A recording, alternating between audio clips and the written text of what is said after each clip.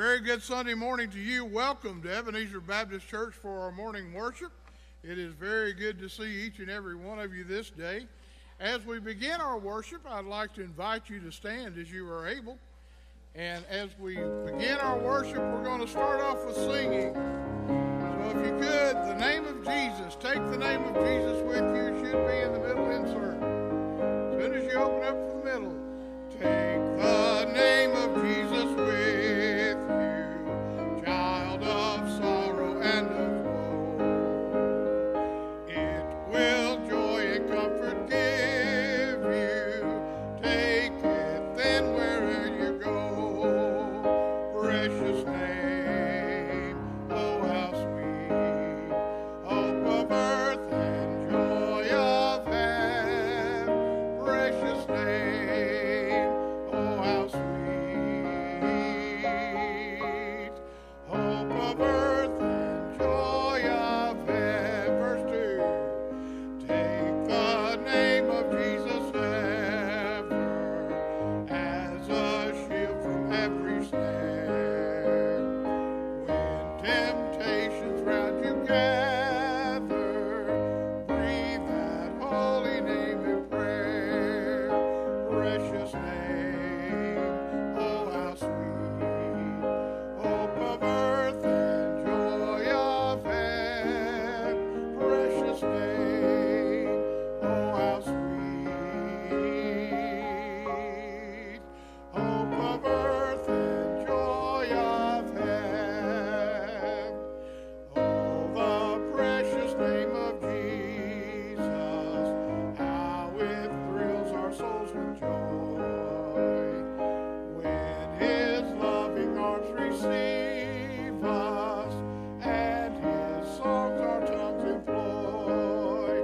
Precious name, oh how sweet, hope of earth and joy of heaven. Precious name, oh how sweet, hope of earth and joy of heaven. Verse 4, at the name of Jesus bowing, falling prostrate at his feet, King of kings and heaven will crown him when our journey is complete. Precious name, oh how sweet, hope of earth and joy of heaven. Precious name, oh how sweet, hope of earth and joy of heaven.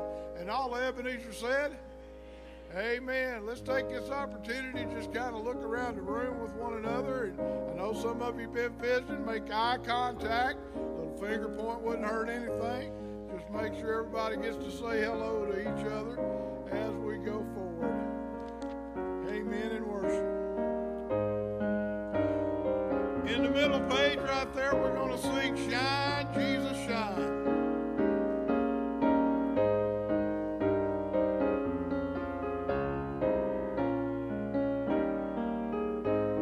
Verse 1.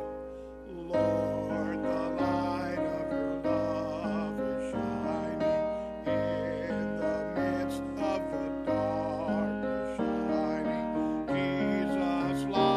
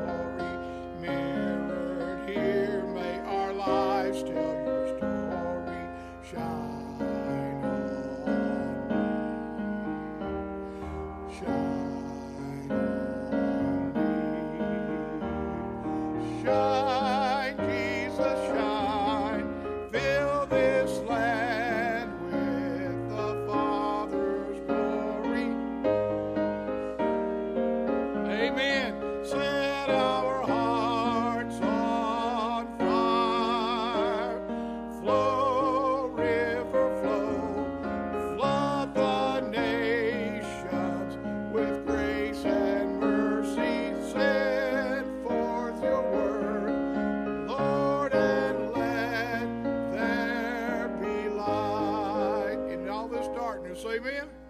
Amen. Amen. God bless you. Please be seated at this time.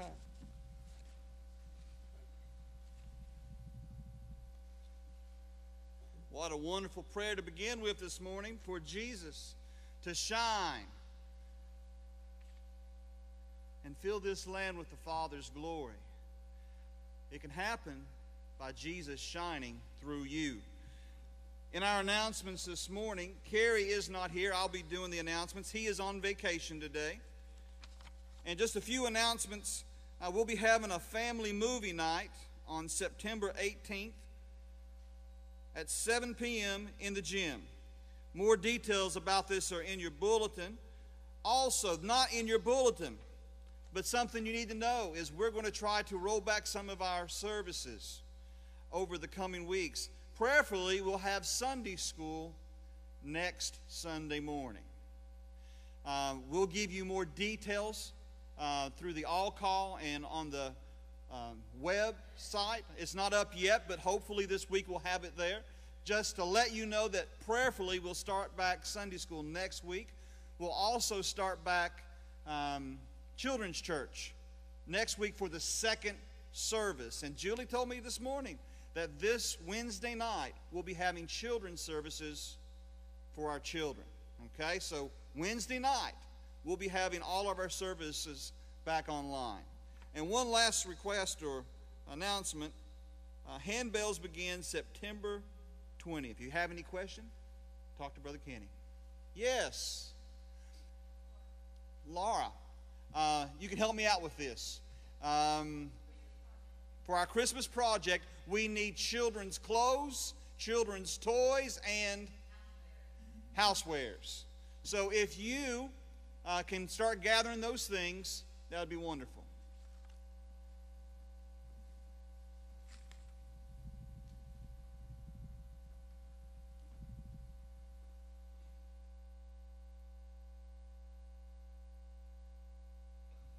Well, good morning, Ebenezer.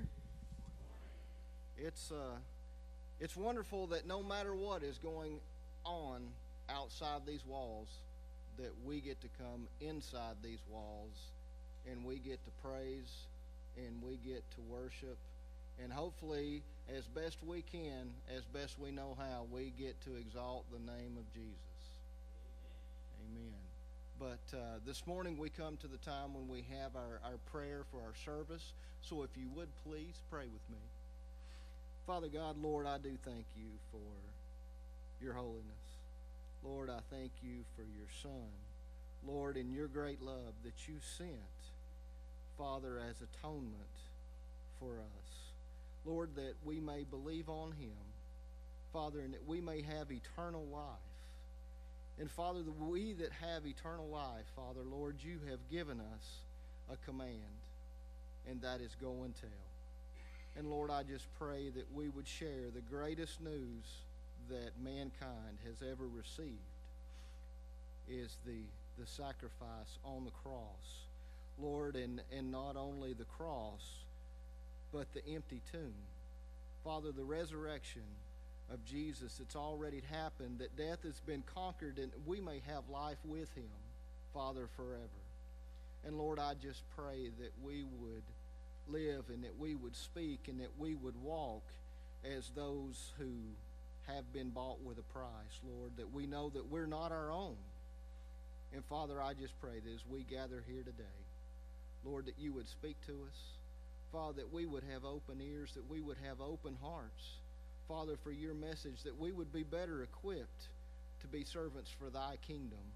And Lord, as we leave here, Father, that we would take up our cross. Lord, that we would take up the command that you've given us once again to go and tell others about the great love, the saving grace and mercy and love of Jesus Christ. Father, just go with us, continue to teach us and instruct us and forgive us where we failed thee. And all these things we ask in Christ Jesus' name. Amen.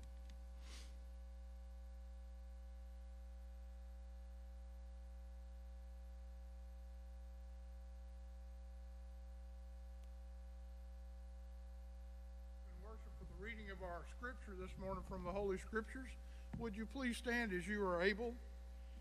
We'll be reading from Matthew chapter 8. Matthew chapter 8, Jesus had just finished healing a whole lot of people in a whole lot of circumstances, including the centurion's daughter. And then he had talked to the disciples and others about the cost of following him. And then in verse 23, and when he got into the boat, he was getting ready to cross the sea. And when he got into the boat, his disciples followed him. A windstorm arose on the sea, so great that the boat was being swamped by the waves, but he was asleep. And when they went and woke him up, saying, Lord, save us, we are perishing. And he said to them, why are you afraid, you of little faith? And he got up and he rebuked the winds and the sea, and there was a dead calm.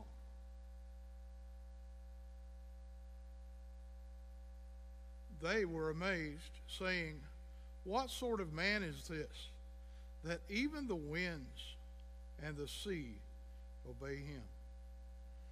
May God bless the reading of his word this day for us, God's people. Could we continue in our worship, singing out loud with all our heart? We have heard the joyful sound that Jesus saves. In your insert, we have heard the joyful sound. Jesus saves, Jesus saves. Spread the tidings all around. Jesus saves, Jesus saves. Bear the news to every land. Climb the steeps and cross the waves. Onward 'tis our Lord's command. Jesus saves, Jesus saves. Verse 2, wafted on the rolling tide. Jesus saves, Jesus saves. Tell to sinners far and wide. Jesus saves, Jesus saves. Sing ye islands of the sea. Echo back ye ocean caves. Earth shall keep her jubilee. Jesus saves, Jesus saves. Verse 3, sing above the battle strife. Jesus saves, Jesus saves. By his death and endless life. Jesus saves, Jesus saves. Sing it softly through the gloom when the heart for mercy craves. Sing in triumph for the tomb. Jesus saves, Jesus saves. Verse 4, give the winds a mighty voice. Jesus saves, Jesus saves. Let the nations now rejoice. Jesus saves, Jesus saves. Shout salvation full and free. Highest hills and deepest caves. This our song of victory. Jesus saves, Jesus saves. Amen. That ought to be our voice all the time, right? Amen. Let's sing People Need the Lord. It's on the back page when you flip over right there. Not too many words. You'll remember this one anyway. 4 and 1. People need the Lord. People need the Lord. At the end of broken dreams, He's the open door. People need the Lord. People need the Lord. When will we realize people need the Lord? May God bless you. Please be seated as we go forward with our message from God's Word this day.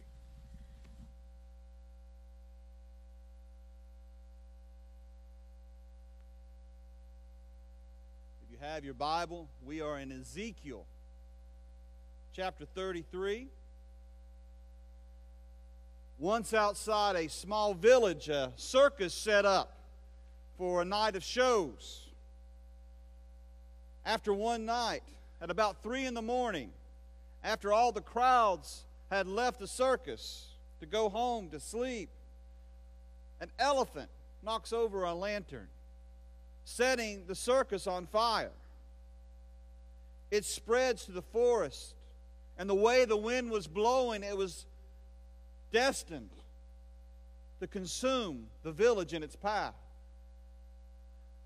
One lone clown, dressed in a clown outfit, ran down to the village to warn those sleeping in that village that a fire is coming.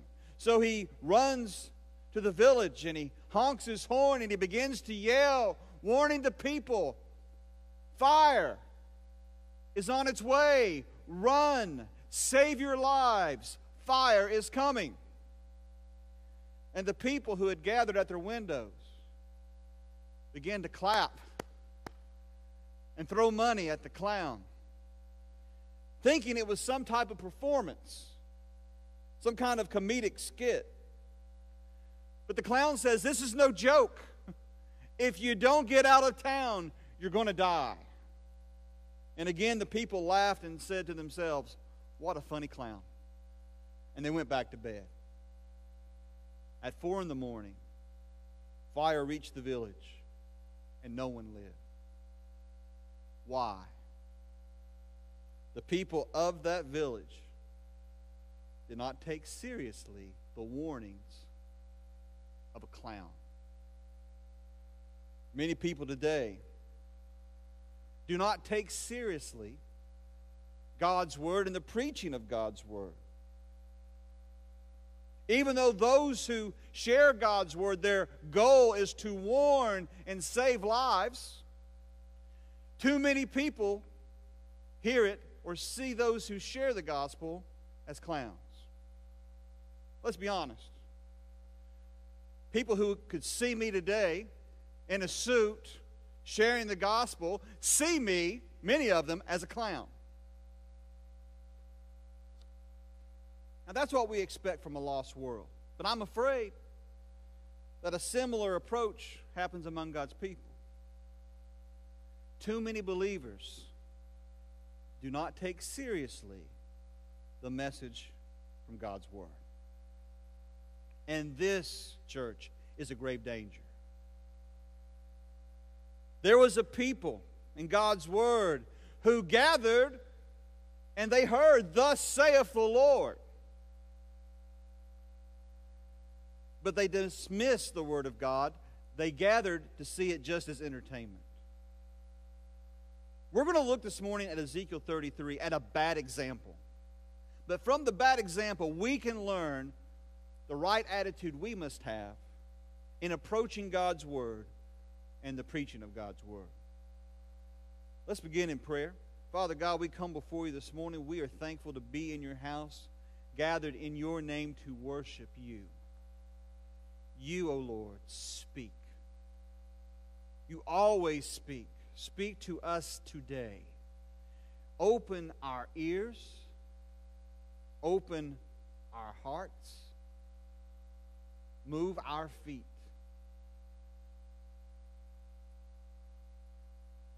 God, I pray today that we put aside seeing this place that we are in this moment in time and look above to you, a holy God, who longs and calls us to yourself.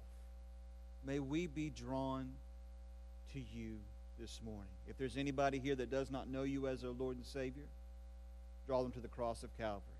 And for every believer today, I pray, upon hearing your word, they draw nearer to you. God, unto you be all glory, honor, and praise. In the name of Christ Jesus we pray. Amen. We will be examining portions of Ezekiel 33, but for us to understand the text, we must understand the context. The book of Ezekiel is written by Ezekiel. He does not write this book in Jerusalem. In fact, he's not even in Israel at any point as he writes this. He is far away. God's Word says in Ezekiel chapter 1 that He is by the Chebar River in southeast Babylon. Why is He there? Because He was taken captive. He was in Judah, but He had been taken with the first captives to Babylon. Forcefully taken from His home and marched away to a land far, far away. Now, as He begins to prophesy in Babylon, there are still many of His countrymen, His fellow Jews, still in Judah, still in Jerusalem. And Ezekiel prophesies that God is not pleased with Judah or Jerusalem, and that God will bring destruction and the sword to Jerusalem. He does so in many places in Ezekiel, but we're going to look at one where he prophesies against Judah and Jerusalem. Ezekiel 5. I want to read 5 through 10. It says, "Thus says the Lord God, this is Jerusalem. I have set her in the midst of the nations and the countries all around her. She has rebelled against my judgments by doing wickedness more than the nations, and against my statutes more than the countries that are all around her.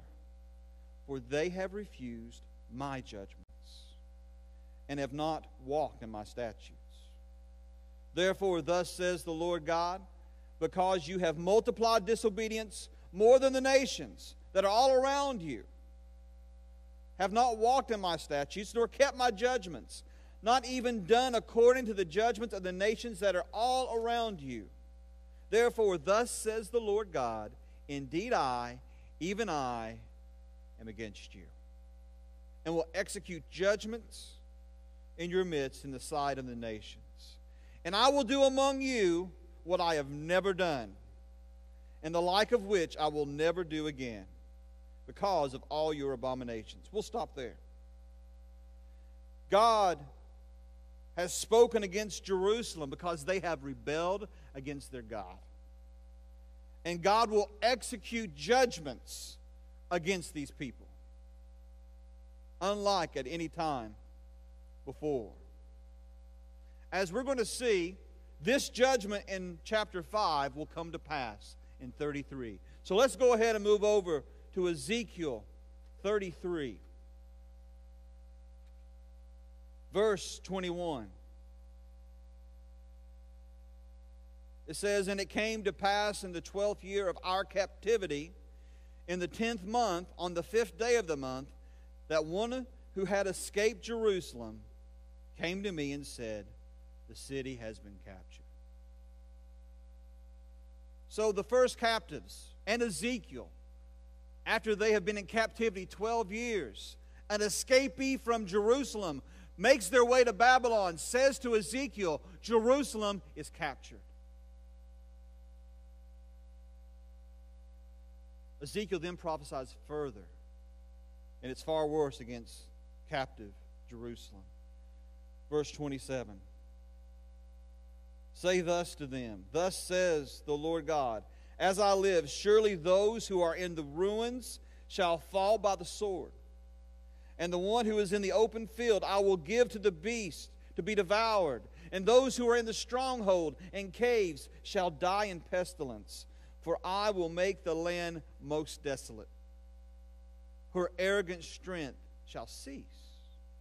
And the mountains of Israel shall be so desolate that no one will pass through.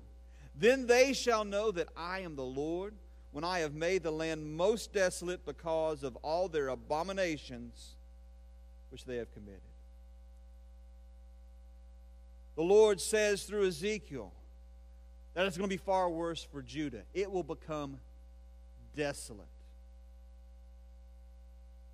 Destruction will come to an arrogant people who thought they were strong without God.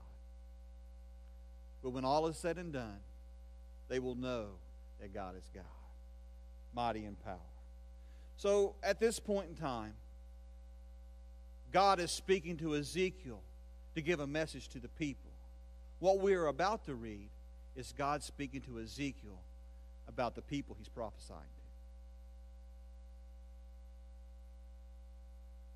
Verse 30 says, "As for you, son of man, the children of your people are talking about you beside the walls and in the doors of the houses. And they speak to one another, everyone saying to his brother, 'Please come and hear the word that is coming from the Lord.'"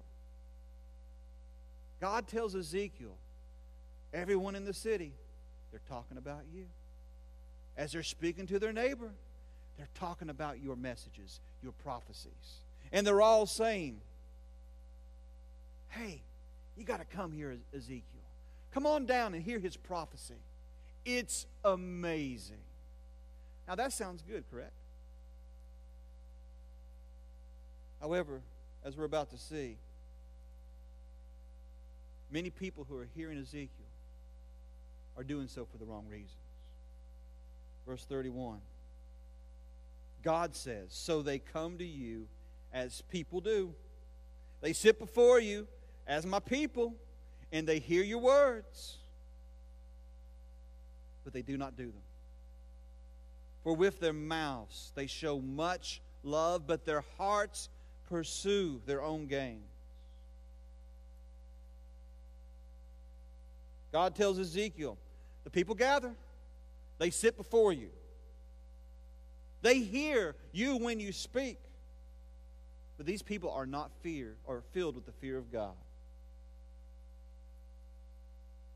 God's word is not leading these people to do as God commanded.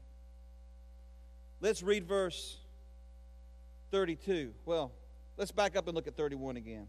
It says, "With their mouths they show much love, but their hearts pursue their own gain." These people that have gathered to hear Ezekiel, they're saying wonderful things. They're speaking well with their mouths, but it's just a show. It's just an act. They're not concerned about God. They're not concerned about God's people. It says here they're concerned about themselves, looking for some kind of gain for themselves. Verse 32 says, "Indeed, you are to them as a very lovely song of one who has a pleasant voice and can play well on an instrument. For they hear your words, but they do not do them." God tells Ezekiel that he is to these people like one who sings a lovely song. All he is entertainment to them. I can be honest about this. When I was a teenager, I used to go to some concerts.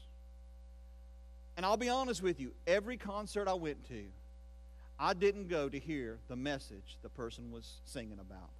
I went to be entertained. I didn't care about his opinion or her opinion.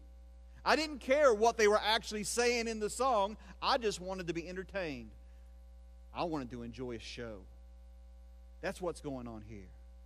The people have gathered, but they're treating God's word as a show. They're not heeding the message of God. Verse 33. "And when this comes to pass, surely it will come, then they will know that a prophet has been among them." God says to Ezekiel, take heart, when it's all said and done, there will be a people that know that when Ezekiel walked the earth, that a prophet was with them. As we sit here today, Christian, we're blessed. We have something wonderful. We have the Word of God, the Bible. And God speaks today. He speaks through His Word today. And I stand here to proclaim the Word of God. So what can we take from this bad example in Ezekiel 33 to help us to have a right attitude and a right heart to listen when we hear the Word of God in the year 2020? I've got 4 criteria that can be drawn from Ezekiel 33. And to help us remember, we'll refer to body parts: heart, mouth, ears, feet. First criteria, heart. We must have a receptive heart. Let's read verse 31. So they come to you as people do. They sit before you as my people. And they hear your words, but they do not do them.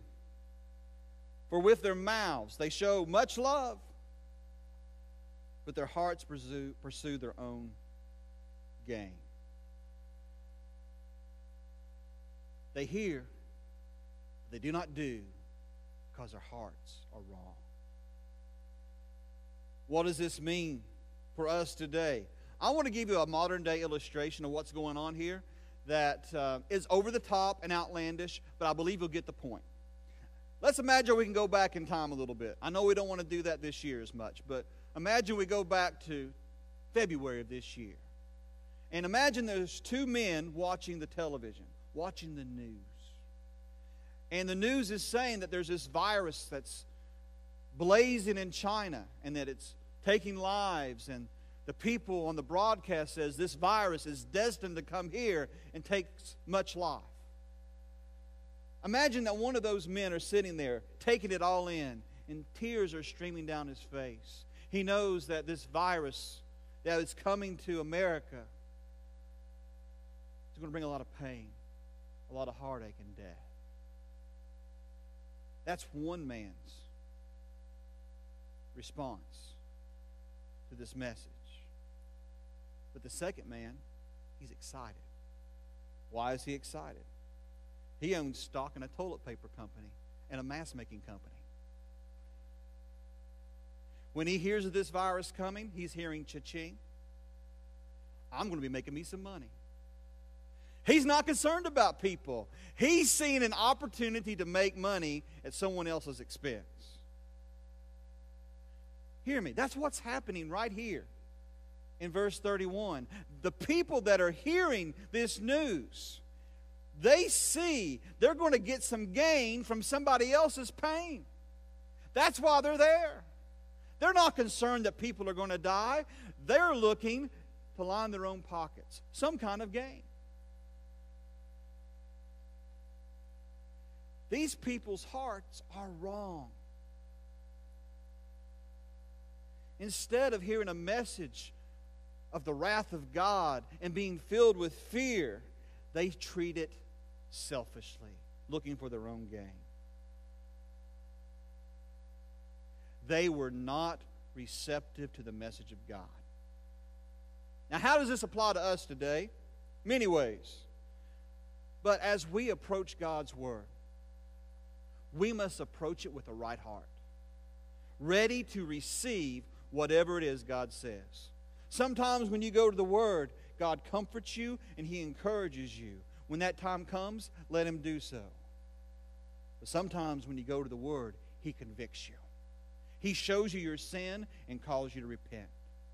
When God shows you, when He convicts you, you've got to make a change and obey the Word of God.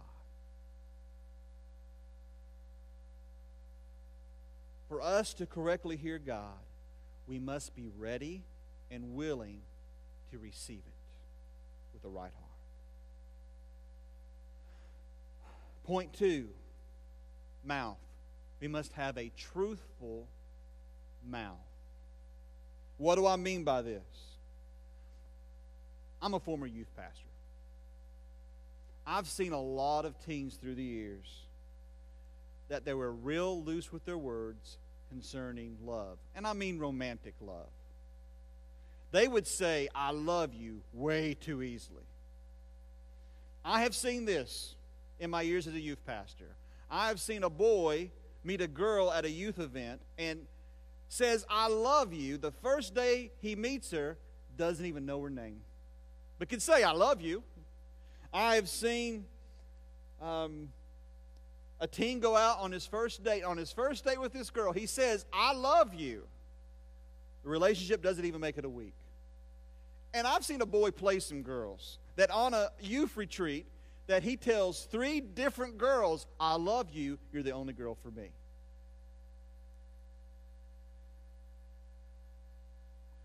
I've seen a lot of people play fast with using the words, I love you, to others. Now, I could scoff at this. But if I look back on my past, I've not been completely perfect myself. I have only told 2 ladies that I love them romantically in my life. Only 2. And I lied on one of them. Lied. How did I lie? Well, I dated this girl many, many years ago. And we dated for a few weeks, and she said, I love you. What do you say to that? I said, okay. And just went on. Now, after about 2 more weeks of her saying, I love you, she expanded that. She says, I love you. Do you love me? Again, what do you say to that? I couldn't say it, so I didn't. This did not make her happy. So after weeks of her putting pressure on me and me feeling guilty, one day I looked her in the eye and said, I love you too. But I lied.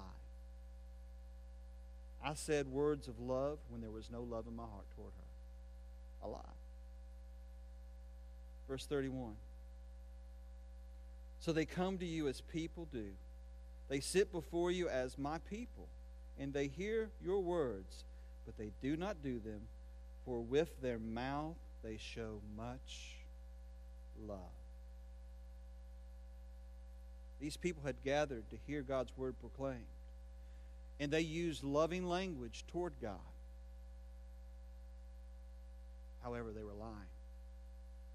They had the right words, but a wrong heart. And there's a message found here for us today. We must be truthful what we say to God and what we sing to God. For truthfulness is what God desires from His people. What do I mean? I'll give another bad example on me. I was raised in church, being in church every Sunday, and I love to sing. I love to sing. When I was a teenager, there was nothing more I loved to do than to sing in church. But I remember one Sunday night singing this song, Wherever He Leads, I'll Go. And I was belting it out because I love that song. But in the middle of the song, God spoke to me, and He said this, do you mean what you just sang? Did you think about the words that left your lips? And right there in the pew, God was convicting me. And I had to answer truthfully. And the answer was no. I had sung that entire song without thinking about what I was saying to God. But here's what I did in that pew. I said, God, I came into this church not meaning those words, but I leave here tonight meaning those words. Wherever you lead me, God, I'll go because I'm yours. Hear me. If your heart's not right with God, your words are going to come out wrong. If your heart's not right with God, the words are going to come out wrong. Make sure that right words of praise come from a right heart towards God. Which leads us to point 3. We need to have ears to listen. Ears to listen. Let's look at verse 32. It says, indeed, you are to them as a very lovely song of one who has a pleasant voice and can play well on an instrument. For they hear your words, but they do not do them. These people could hear Ezekiel. In fact, they're entertained by the message of Ezekiel. But they were not hearing what God had to say. Oh, they thought Ezekiel was a show. They missed the message of God. They heard, but they didn't listen. In this sanctuary, there's a lot of things you can hear. You can hear the rustle of people turning pages in the Bible, an occasional sneeze, an occasional cough. Maybe you can hear the air running.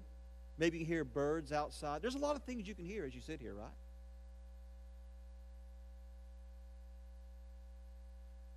There's only one thing that's important to hear when we enter the house of God, and that's the voice of God. God is speaking here. here today. The question is, are we listening? Will you walk away today and say, the music this morning was good, but Bob was a little off? Or will you say, God spoke to me during our time of praise. God spoke to me through the reading of His Word. God spoke to me through the message of God. Hear me, God is always speaking. We're not always listening. Make sure that we have ears, not to hear minutia around us, but to hear the voice of God. Which leads us to 4, feet. May your feet follow faithfully. Or, what God says, do it. The great composer Mendelssohn once went to a cathedral in Freisburg, Germany, to play on a world-famous organ. And he had received written permission from its pastor. But as he enters the cathedral, the organist was jealous of the great composer Mendelssohn. So when Mendelssohn asked to play the organist says no. He refuses to let Mendelssohn play because he was jealous. Mendelssohn then produces the written permission from the pastor to play. Again, the organist refuses to let Mendelssohn play. But then a person in authority prevailed upon the organist to allow Mendelssohn to play the organ. And the organist stubbornly allowed Mendelssohn to play. And oh, how Mendelssohn can play. He was a world-class organist. And he sat and played on that organ. What he played was majestic, grand, powerful, beautiful. The organist sat there amazed, and tears began to fill the organist's eyes as he listened to Mendelssohn. He goes up behind Mendelssohn, lays his hand on his shoulder, and says, "To think I have refused a master to have the touch of this organ." Christian, when God speaks to us and we refuse to obey, we are refusing our master to have his touch in our lives. We're refusing to have him work in and through us as he directs. Let's read verse 32 again. Indeed, you are to them as a very lovely song of one who has a pleasant voice and can play well on an instrument. For they hear your words, but they do not do them. This was a people that heard but did not do. It is dangerous to hear the voice of God and refuse to obey, for you are refusing the Master's touch in your life. James 1:22 says, "Do not merely listen to the word and so deceive yourself. Do what it says." Christian, when God speaks to you, obey. Whenever God speaks to you, do not ignore, put off, or make excuses. Listen and be quick to obey. And let the Master have his touch in your life. We have just completed a small study of an obscure passage from Ezekiel, but it has a powerful message for how we are to respond to the Word of God and when God speaks. 4 things. Heart. Have a receptive heart. 2, mouth. May your mouth be truthful. 3, ears. May your ears not just hear, but listen when God speaks. And 4, feet. May your feet be willing to go where God leads you. I'm going to have the musicians come forward.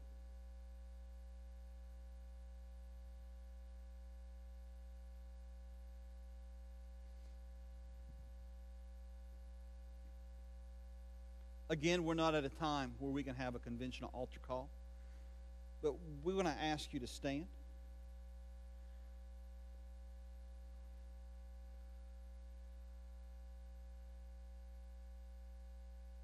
Let's pray. Father God, you spoke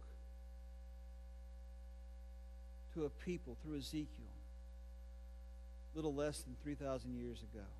You still speak today. God, your presence is with us today, for it says in your word where 2 or 3 are gathered together in your name. You're present. God, I pray that you speak to each heart today. Whatever it is that you must do in us, work in us, so that we can allow you to work through us. God, we are in awe of your power. We are in awe of your might. We are in awe of who you are compared to who we are. But though you are large and the maker of the entire universe, you care for each of us here. We humbly submit ourselves to you. God, unto you be all glory, honor, and praise. In the name of Christ Jesus we pray. Amen. To close out this service, this was not a salvation message. However, if God is speaking to you today, drawing you to Jesus, and you're like, how do I come and accept Jesus as my Lord and Savior? There's nothing more I would love to share than that with you. So at any point in time, you come talk to me. I would love to tell you about this glorious Savior named Jesus. But for everybody else here, I want to ask you just to bow your heads and close your eyes. And I want you to think for a moment. 4 keys to responding to God: heart, mouth, ears, feet. If you're here today and there's no looking around, this is just between you and God. God has spoke to you today, and He's shown you that right now you got a heart problem. That your heart's not where it needs to be with God. But you hear Him, and you're willing to say, Lord, change my heart. If that's you this morning, would you just raise your hand so I can pray? God sees that. All right. If you're here this morning, and maybe your thing is the mouth. Maybe you sit through services all the time and you sing songs all the time, but you pay no attention to the words you're saying. You say great things, you mouth, you sing great things, but your mind and your heart is a million miles from God. Your mouth is not matching the words you've been saying. But you want to say, Lord, I want to give you my mouth. If that's you right now, would you raise your hand? God sees those hands. If you're here today, and maybe your issue is listening, it's not that you've not been hearing God. It's that you've not been doing what He's told you to do.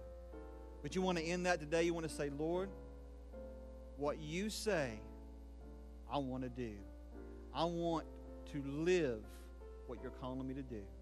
I want to have your touch in my life. If that's you today, would you raise your hand?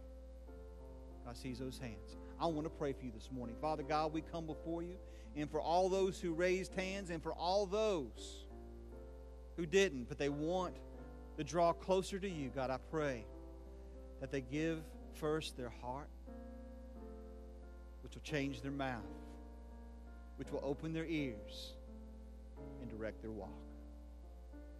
Go with them, Lord. As we walk through these trying times that we are in, we leave here knowing we don't walk alone. God, I pray that we leave here today, and we do as one of our songs that we sang says, that we shine, Jesus shine through us. God, unto you be all glory, honor, and praise. In the name of Christ Jesus we pray. Amen. Brother Kenny. Of course, wherever He leads, I'll go.